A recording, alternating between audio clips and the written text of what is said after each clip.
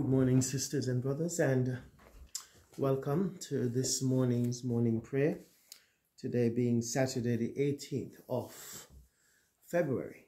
So let's pray as we start this new day afresh.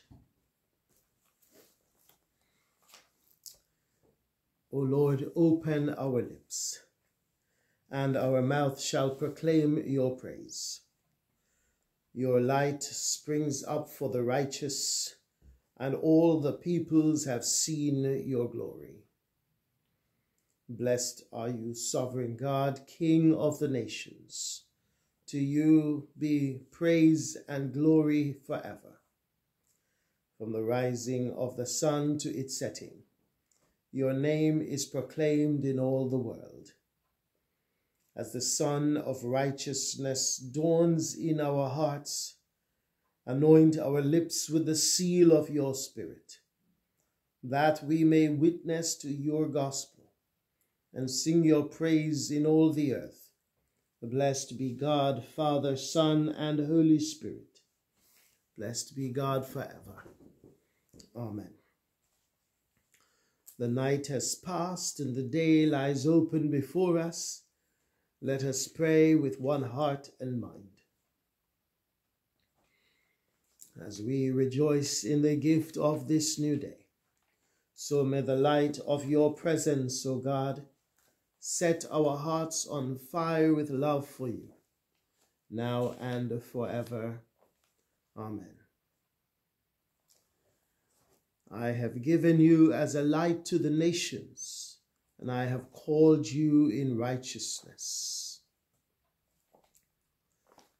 Thus says God, who created the heavens, who fashioned the earth and all that dwells in it, who gives breath to the people upon it and spirit to those who walk in it.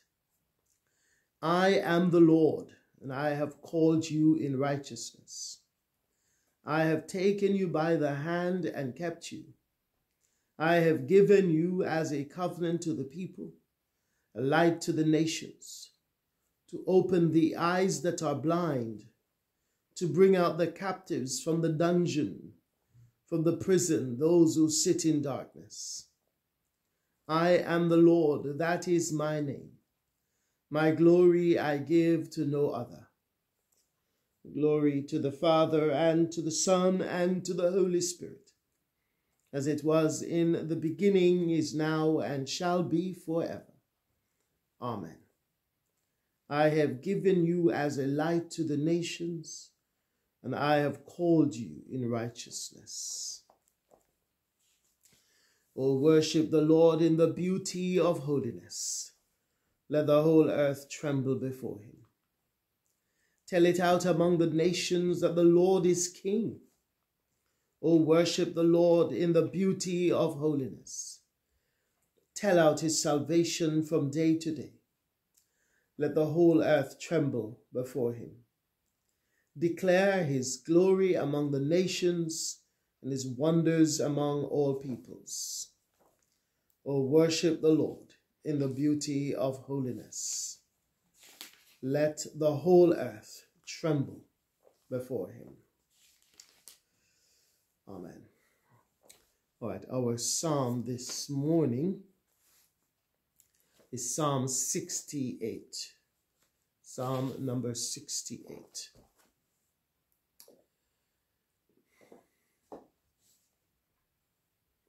So first the refrain. Sing to God, sing praises to his name. Let God arise and let his enemies be scattered. Let those that hate him flee before him. As the smoke vanishes, so may they vanish away. As wax melts at the fire, so let the wicked perish at the presence of God. But let the righteous be glad and rejoice before God. Let them make merry with gladness. Sing to God. Sing praises to his name. Exalt him who rides on the clouds. The Lord is his name. rejoice before him. Father of the fatherless, defender of widows, God in his holy habitation.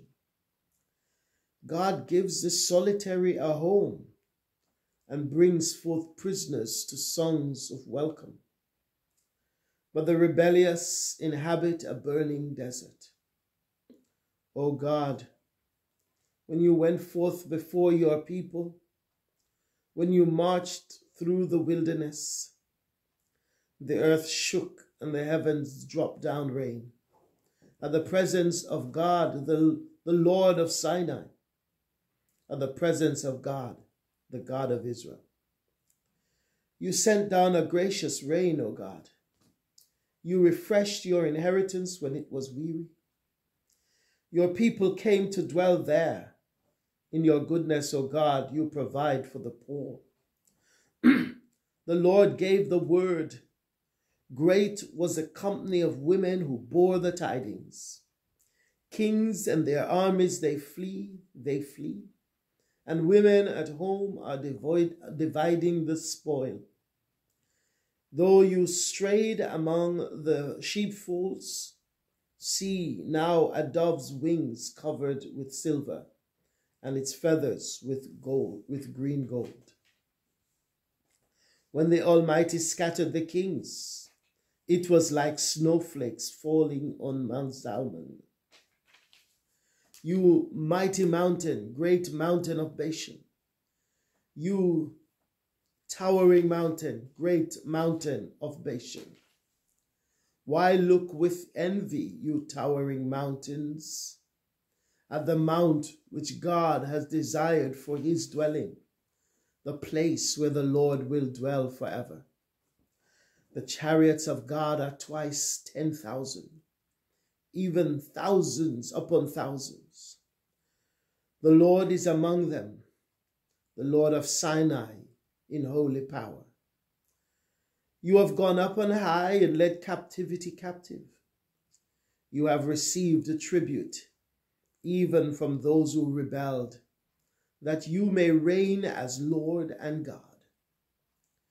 Blessed be the Lord who bears our burdens day by day, for God is our salvation.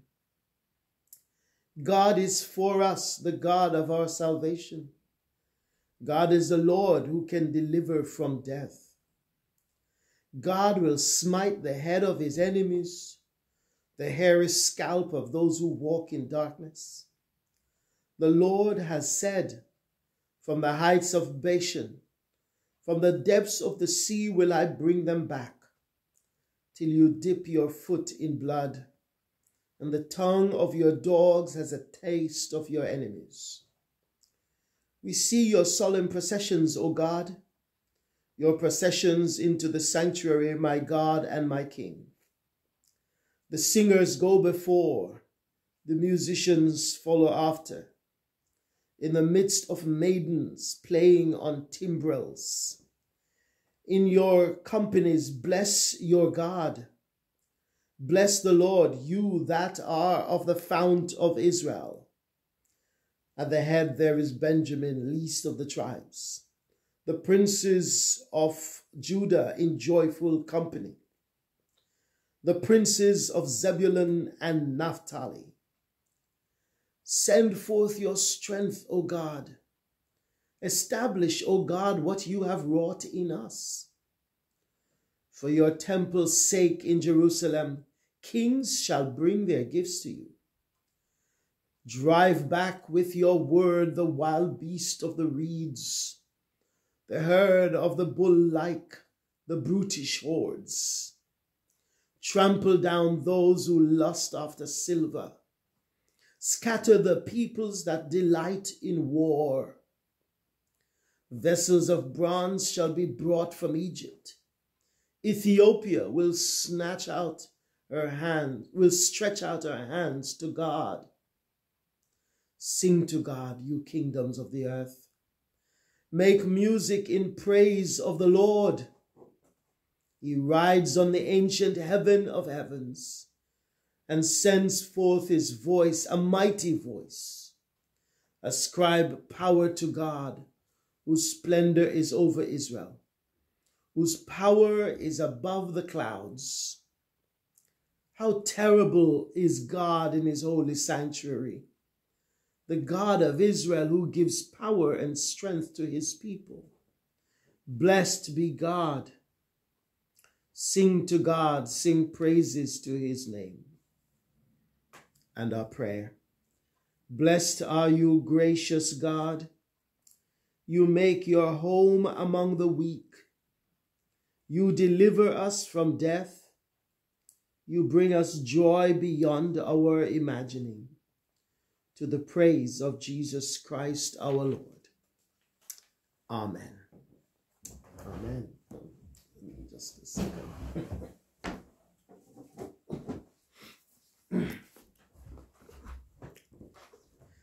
I want to read the meditation on that psalm. It's an amazing psalm.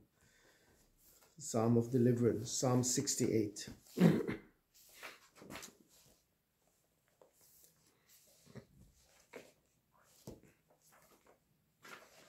It says, God defies our neat categories.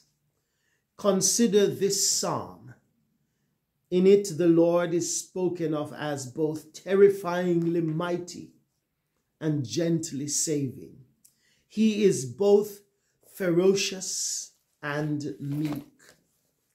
He is mighty. God shall arise, his enemies shall be scattered. Verse 1, when you march through the wilderness, the earth quaked. Verse 7 and 8. The kings of the armies, they flee. Verse 12. The chariots of God are twice 10,000. Verse 17. Trample underfoot those who lust after tribute. Verse 30. This is a God before whom the universe trembles. But he's also gentle.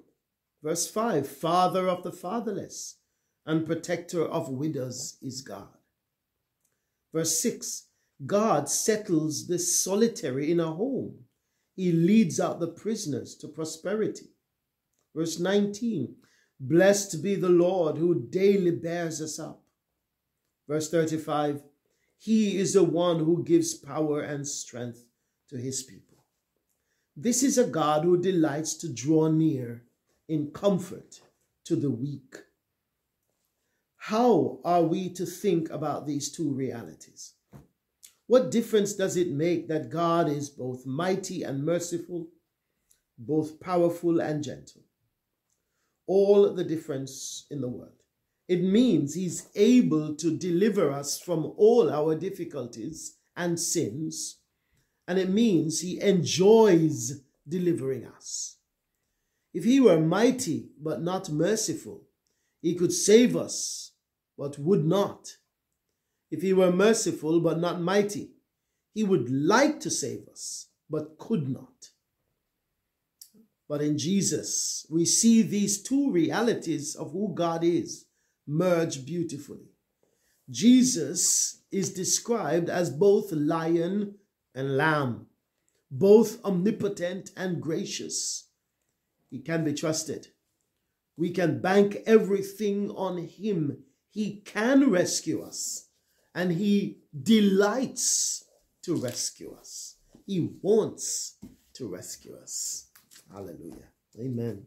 So I wanted to read that, and I think it's very good meditation on that psalm. All right, let's go to our collect for today. Almighty God, you have created the heavens and the earth and made us in your own image. Teach us to discern your hand in all your works and your likeness in all your children, through Jesus Christ, your Son, our Lord, who with you and the Holy Spirit reigns supreme over all things, now and forever. Amen. Almighty God, in Christ you make all things new. Transform the poverty of our nature by the riches of your grace, and in the renewal of our lives, make known your heavenly glory through Jesus Christ our Lord. Amen. Right, our reading this morning from 2 Chronicles chapter 15. 2 Chronicles chapter 15. Yes, it says before.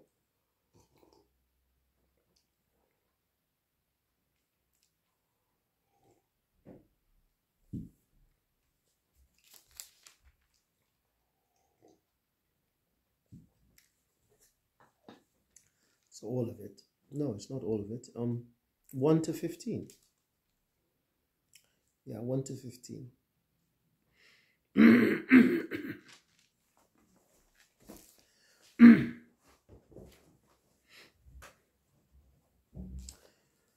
The Spirit of God came on Amaziah, son of Oded. He went out to meet Asa and said to him, "Listen to me, Asa, and all Judah and Benjamin. The Lord is with you when you are with him.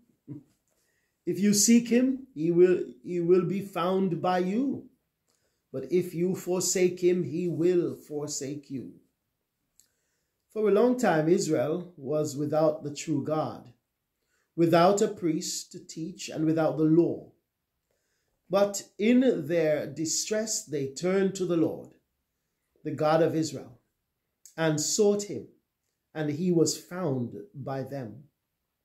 In those days, it was not safe to travel about, for all the inhabitants of the lands were in great turmoil. One nation was being crushed by another, and one city by another, because God was troubling them with every kind of distress. But as for you, be strong and do not give up, for your work will be rewarded. When Asa heard these words and the prophecy of Azariah, son of Oded, the prophet, he took courage. He removed the detestable idols from the whole land of Judah and Benjamin, and from the towns he had captured in the hills of Ephraim. He repaired the altar of the Lord that was in front of the portico of the Lord's temple.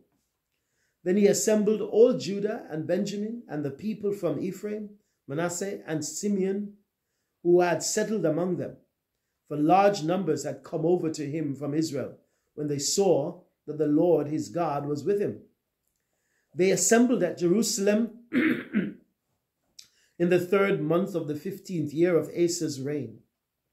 All that time they sacrificed to the Lord 700 head of cattle and 7,000 sheep and goats from the plunder they had brought back.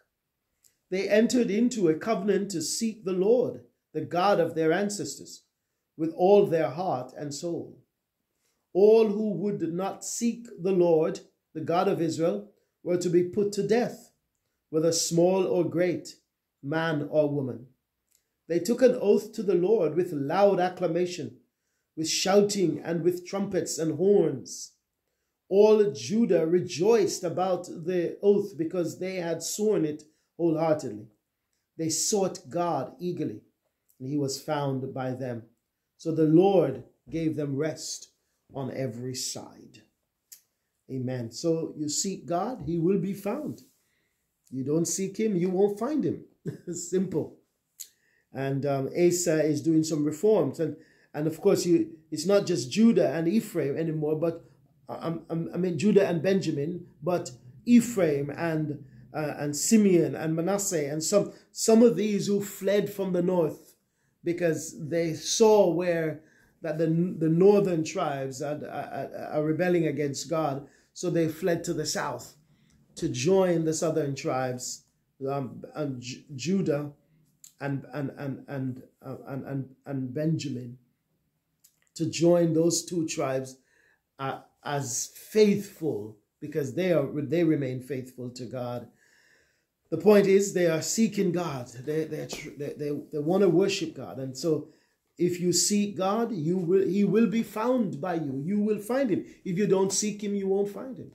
And that goes for all of us, sisters and brothers. When we seek God, we will find him, because God is in the business of being found. God is not hiding. problem is we are hiding, and unless we seek him, we will not find him. And that's the message of the prophet to Asa. John chapter 20 is our reading, our New Testament reading from verse 19 to the end.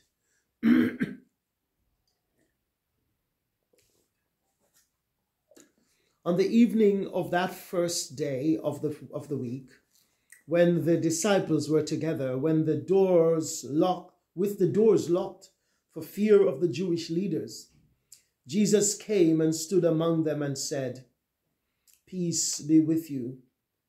After he said this, he showed them his hands and side. The disciples were overjoyed when they saw the Lord. Again, Jesus said, "Peace be with you. As the Father has sent me, I am sending you." And with that he breathed on them and said, "Receive the Holy Spirit. If you forgive anyone's sins, their sins are forgiven. If you do not forgive them, they are not forgiven." Now Thomas, also known as Didymus, one of the 12, was not with the disciples when Jesus came. So the other disciples told him, "We have seen the Lord." He said to them, "Unless I see the nail marks in his hands, and put my finger where the nails were, and put my hand into his side, I will not believe." A week later, his disciples were in the house again, and Thomas was with them. Though the doors were locked, Jesus came and stood among them and said, "Peace be with you." And he said to Thomas, "Put your finger here. See my hands. Reach out your hand and put it into my side. Stop doubting and believe." Thomas said to him, "My Lord and my God." Then Jesus told him, "Because you have seen me, you have believed. Blessed are those who have not seen and yet have believed." Jesus performed many other signs in the presence of his disciples, which are not recorded in this book. But these are written that you may believe that Jesus is the Messiah, the Son of God, and that by believing you may have life in his name. Amen. That's a great, there's one more chapter to go, but that's a great way to end this section, isn't it? On the resurrection. These are written that you may believe that Jesus is the Messiah, the Son of God, and that by believing you may have life in his name. Hallelujah. Sisters and brothers, do you believe? Do you believe that this man, Jesus, is the long-awaited Messiah, the Christ, the very Son of God? If you believe, by believing, you will have life in his name. The story of doubting Thomas, who wanted to see for himself. Nothing wrong with that. The thing for Thomas was that he needed to see for himself, because as an apostle, Thomas needed to be an eyewitness to the resurrection, just like the other disciples. He could not go about preaching that Jesus was risen unless he himself was an eyewitness to that resurrection. And Jesus gave him that. This was a week later after his resurrection. So the first Sunday of his resurrection, he appeared to the disciples in a locked room, breathed on them, received the Holy Spirit, and tell them that they should go out, forgive sins, and those whose sins they are forgiven are forgiven. Those who are not forgiven will not be forgiven. In other words, the apostles, they are going to have special, and sisters and brothers, I think this is very important. These people are going to have special ability to forgive the sins of others. And I don't think this was just on anybody. This was for these disciples. Jesus gave them the authority to forgive sins. And say, if you forgive anyone's sins, their sins are forgiven. If you do not forgive them, they are not forgiven. And it's in one sense, it's that absolution that we pronounce on a Sunday. Whenever we confess our sins, there's the absolution that the priest pronounces. And in one sense, that's what it is for us. But I think it's much deeper for these disciples. But it's that absolution. If you have confessed your sins, you are absolved of those sins. And the apostles had the authority to say your sins are forgiven. You can now go. And so we say, in the absolution, we don't say, I forgive you. We say, God has forgiven you of your sins. Because I don't think we have the authority to forgive anyone, but Christ has. And Christ has given it to the apostles, to these men who were there at the time. Thomas, even though, and this is probably one of the greatest things about the scripture, even though Thomas was doubting, and he has come down in history as a doubter, Thomas made one of the greatest confession of Jesus's divinity, you could say, in the scriptures. When he saw the nail prints in his hands and the spear print in his side, and so on, Thomas said, "My Lord and my God." There are some accounts that he fell on his feet, fell on his knees in worship. "My Lord and my God." We don't know that because the text doesn't actually say that, but he says, "My Lord and my God." And by doing that, Thomas is saying that this man, Jesus, is not just Lord, but he's God. And here, sisters and brothers, is the greatest confession that you could make of Jesus Christ. My Lord and my God. He is my Lord and he is my God.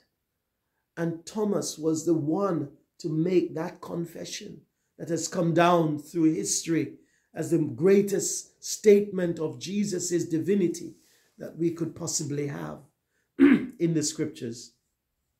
It is a confession of who Jesus is, but it is an act of worship, as Thomas did.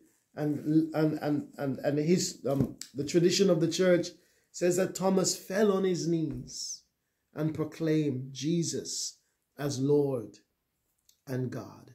Sisters and brothers, that is something for us today, to fall on our knees when we gather on a Sunday morning. That is our aim, to proclaim and worship Jesus, the resurrected Lord, as Lord and God. May we do that today. Amen. Let's pray. Our Lord and God, we thank you. We thank you, Lord, that you are the Messiah, the Christ, the long-awaited Savior of the world. You have come to bring life to the lifeless beings in our world. To those who are dead, you have come to resurrect. And so, Lord, we pray that we will have this life by believing in your name. Lord, may we never waver in our belief. And even though there may be times when we doubt, may we return like Thomas to that place of confession, of belief, that you are indeed my Lord and my God. So, oh Lord, give us this confession today. Give us this belief today in our souls, so that as we go about our daily life today, we will know that you are there for us.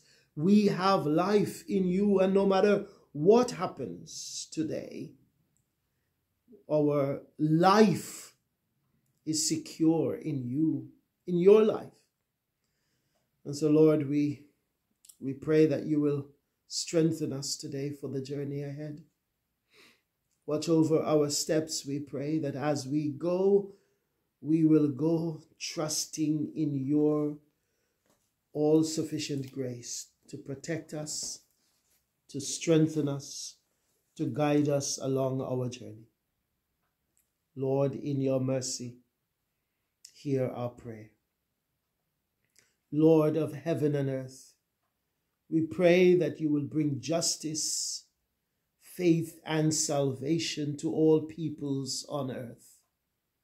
We pray, Lord, for various parts of our world where there is injustice, where there is war and conflict, where there is disbelief and doubt, where there is despair. Lord, hear our prayer. We pray for the world in which we live.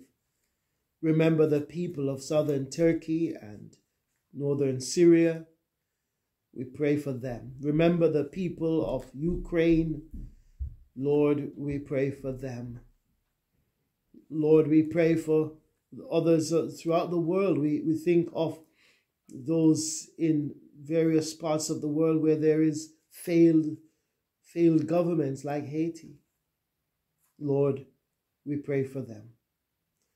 Have mercy on these, we pray, and may your grace be upon them in their weakness. Lord, in your mercy, hear our prayer. Lord, you chose us in Christ to be your people and to be the temple of your Holy Spirit.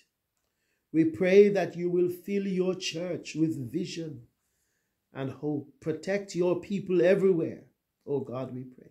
Watch over your church, and may your church in our own community and all over the world be the witness, the faithful witness that you have called us to be. The temple where people meet with God. The house in which you dwell. Lord, may your church be the witness that you have called us to be, the salt and light in this world. We pray for those who are persecuted, for those believers who live in fear of their lives today. We think of those in northern Nigeria and other parts of our world, many in the Muslim majority world, who are secret believers, who dare not declare their faith in Jesus because of repercussions in their community from those who hate them. Lord, we pray for your people, those who believe in the name of Jesus Christ, those who confess him as Lord and God. We pray for them everywhere today, that you will be with them in their daily lives and watch over them as they proclaim your name in word and deed. Lord, in your mercy, hear our prayer. And hear our prayer, O Lord, for those in our own community, those we know, those who are sick, those who are in pain, those who are suffering discomfort, those who are even at the very end of life in their lives today. Remember them, O God, we pray. And bring health, bring healing, bring strength, but bring your grace to bear in the lives of those who are suffering today. Lord, in your mercy, hear our prayer.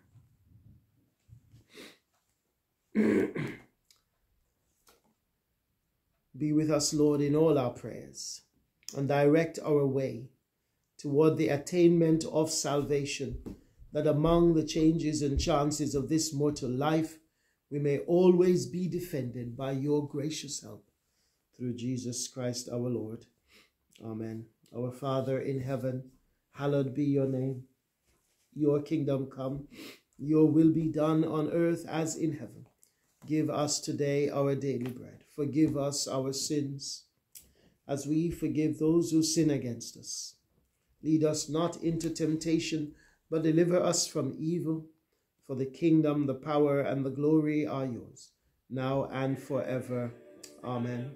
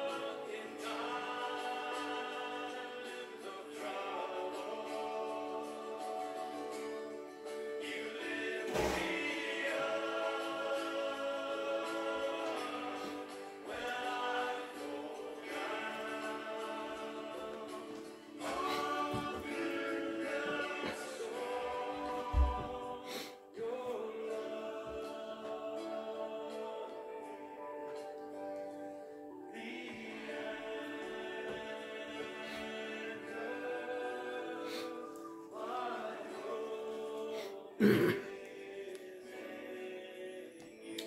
the Lord bless you and keep you. May the Lord watch over you and protect you. May the Lord guide you and guard you. Today, sisters and brothers, may the grace of God sustain you. In the name of the Father, the Son, and the Holy Spirit. Amen.